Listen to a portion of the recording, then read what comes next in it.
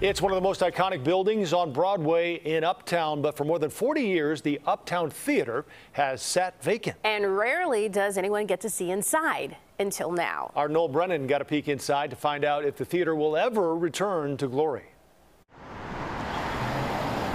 Back in the day, they used to say if the movie stinks, you can still enjoy the theater. Movies don't play at the Uptown Theater anymore. It's an acquired taste, movie palaces. But Dave Sifjak savors every single day. Oh, without a doubt, even the dust. At first, it was a side gig to a city job. I was a police officer. The retired cop is now full-time caretaker. Pretty much, yeah, exactly. He's the guy So these drapes are from a 40s remodel. to give a rare tour inside. It's the largest freestanding theater in North America, and it's been empty since 1981. They designed it so that you forget your troubles. Jerry Michelson, CEO of Jam Productions, bought the Uptown Theater in 2008. It's just the magical, perfect place to see a concert. He used to book bands here from 75 to 81. Grateful Dead, Bruce Springsteen, Bob Marley, Frank Zappa, Genesis, Electric Light Orchestra, Prince, Rick James.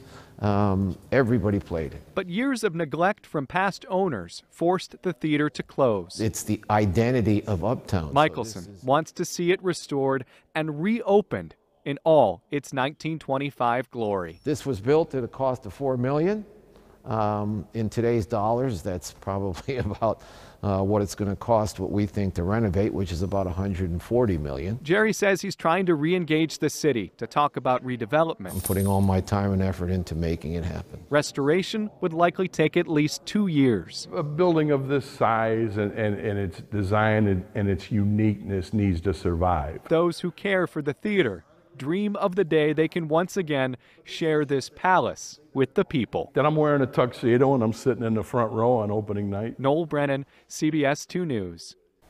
Even in that state, it's gorgeous. It's The spectacular. detail. It's so awesome to get a look inside.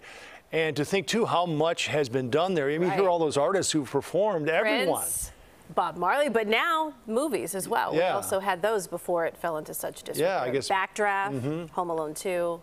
Transformers 4, I guess they shot there. So hopefully, it's expensive, though, obviously. Yes. But it's clearly looks like it's worth it. What a Love to spectacular see it back space. in all its glory.